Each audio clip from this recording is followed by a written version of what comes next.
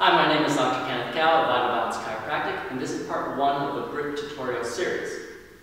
Now, smooth transitions and stable holds, they require good technique. However, to get good technique, you need to learn to train them safely. And this is the key to longevity in pole dancing.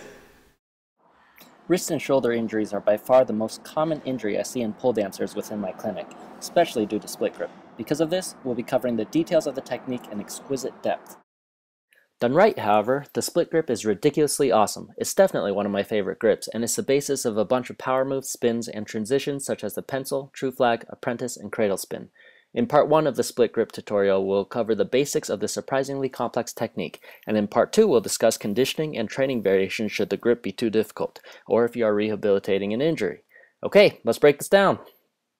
Face the pole directly so that the pole bisects your body. And you're going to stand roughly an elbow's distance away from the pole. Place your hands on the pole, arms straight, and make sure to keep your shoulders as level as you can. Okay? What you're going to do is stand up on your toes, keeping your arms straight, and just depress the shoulders, engaging through the lats and the pecs. Take your shoulder blades back and down. By bringing them back and down, it also assists in helping push your bottom arm and pull with your top arm. You kind of feel like you're doing this with your arms, squishing your boots. Is that the appropriate term? Anyway. Squeezing your arms, your biceps into your pecs. Go and lift on up, just like that.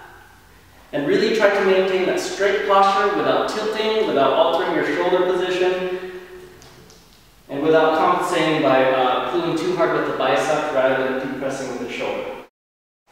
Now, a really important note is that you must keep especially your bottom arm straight. Okay? What I mean by straight is that if your shoulder and your elbow and your wrist are not in perfect alignment, that's an injury waiting to happen. So, most of the time it's in the wrist here, for at least this move, which means that your wrist is deviating one direction or the other. So, when you grip the pole, you'll notice that in order to maintain the straight position, you need to release that first finger, just like that. At the very least, okay? Otherwise, if I'm gripping it this way, you'll notice what's happening to my wrist is it's coming out to the side, and that creates a lot of damage right around here. This is Mary. Mary is here because I need to demo how certain elbows actually go into hyperextension when they're extended straight. So in her situation, for split grip, she would not get full extension. I would rather have her right about there, slightly bent in order to protect that joint. To get the entire body in a straight line away from the pole, you need to engage the glutes and the hamstrings as well. So once you go up, you want to get that slight pike position, extend just a little bit through the glutes and the hams. And of course, we always recommend that you practice both sides for good symmetry. The most common error that I see is reaching too high with the top arm, so that what happens is your body begins to tilt. One of the most common causes of injuries in split grip is collapsing through this bottom arm as you're releasing.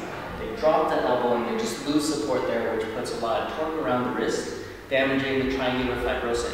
It's a disc similar to meniscus. To avoid collapsing into that wrist, release the bottom arm first before dismounting, or you can swing your legs away and release both hands.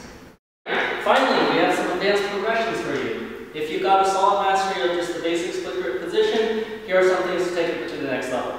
So, the first one is in split grip.